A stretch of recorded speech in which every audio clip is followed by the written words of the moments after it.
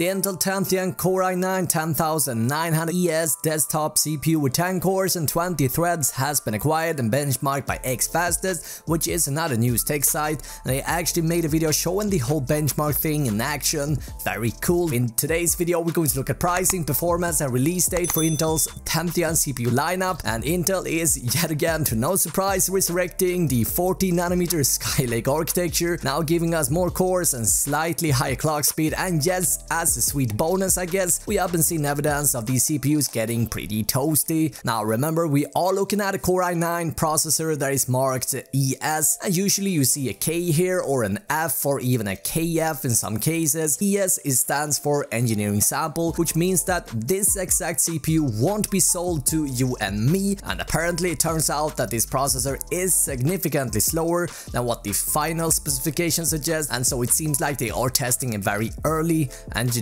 sample here. Feel like this information is worth having in mind as we move forward. But yeah, what's so interesting here is that this shows the Core i9 10900 in action, and if you're interested what Intel got in mind for us, I think you would enjoy this video today. Yeah, we're gonna cover everything you need to know about Intel's upcoming Comet Lake architecture, which marks Intel's 10th series of CPUs for desktop. Hey, what is up guys, my name is Robin, your Swedish host with bad posture and poor accent. Let's kick this off by taking a look at the specifications. Alright, so what we can see first and foremost, we find different with the upcoming Core i9 is the core count and thread count. As we can see here, the upcoming Comet Lake Core i9 processor is receiving an additional 2 cores, giving us a total of 10 cores and 20 threads. And if we take a look at the current Core i9 9900, we're seeing 8 cores and 16 threads. Now the 10900 comes with a base clock speed of 2.8, which is fairly low, but keep in mind this is not the K model. Anyway, it's got a boost clock speed up to 5 GHz, 5.1 GHz with turbo boost max, and 5.2 GHz with thermal velocity boost. And keep in mind this is not the K model,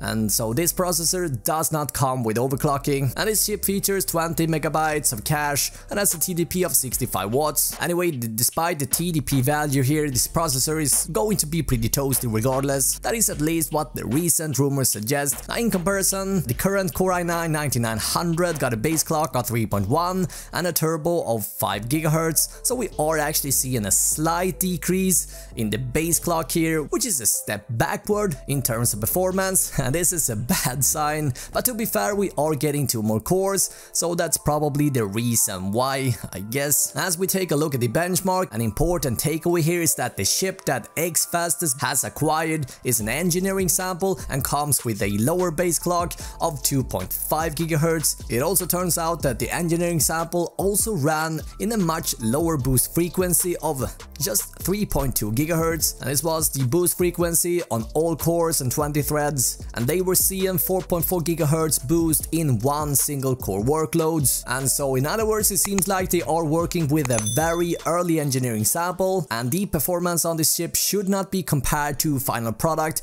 which launches in a few months time. Now, if we take a look at the numbers in the benchmark, the chip scored 1670 points in multi-thread and 182 points in single thread in Cinebench R15 benchmark. Now in Cinebench R20, the same CPU scored 3714 points within multi-thread and 441 points in single thread tests. And if we were to compare this with current Core i9 9900, according to CPU Money, this processor is seeing 1900 points in multi-thread and 219 points in single thread. And R20 for multi-core we're getting 4346 and 518 in single threaded. And so as we can see here, the older processor is doing a lot better. Now keep in mind the processor that they are testing here is an engineering sample, and apparently an early engineering sample, so that explains the poor results. Although the benchmark is not much to brag about, what's so interesting is the fact that the processor still managed to reach temperatures up to 68 C or Celsius, which is quite hot for a chip running at these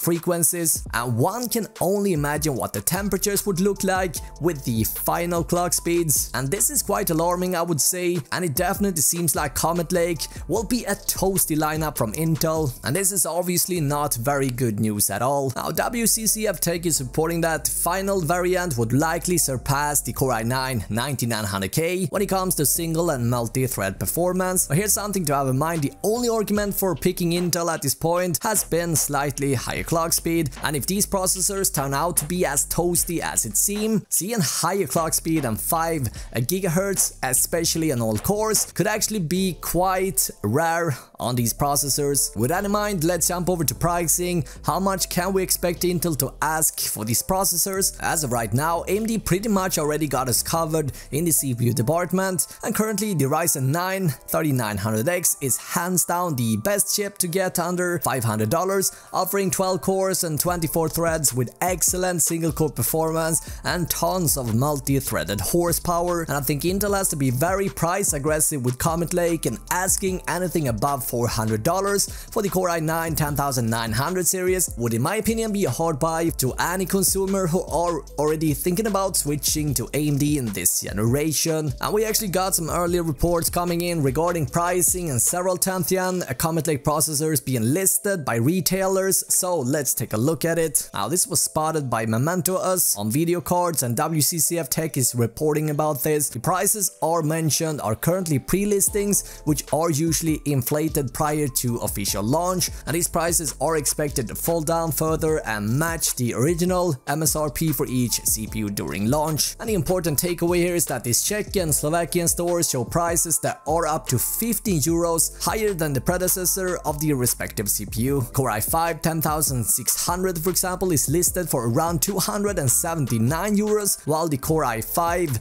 9600 is listing at the same store for 264. And judging from these early signs, it seems like Intel is trying their best to keep the same price structure as they have been doing with their existing processors, which is probably only going to lead to even more people switching to AMD in the upcoming months ahead. And so guys, I don't know what to say, but the 10th series doesn't look very promising to say the least at the moment. Anyway, in addition to this, I got another interesting leak or story as well if you like, and this is regarding Intel's Core i7 10700F apparently showing promising performance, and the leaked performance data indicates that the Core i7 model is getting similar performance as the AMD Ryzen 3700X, and this is a model that's been flowing under the radar, so I figured it would be interesting taking a look at it. Now keep in mind the F at the end stands for absence of integrated graphics unit, and the model looks to be a direct replacement for the Core i7